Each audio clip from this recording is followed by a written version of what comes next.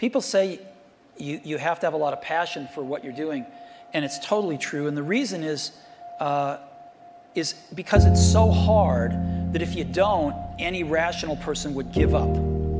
It's really hard, and you have to do it over a sustained period of time. So if you don't love it, if you're not having fun doing it, and you don't really love it, you're going to give up.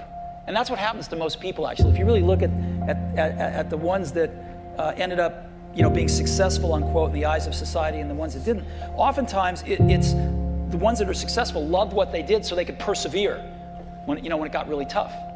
And the ones that didn't love it quit because they're sane, right? Who would want to put up with this stuff if you don't love it? So it's a lot of hard work, and it's a lot of worrying constantly.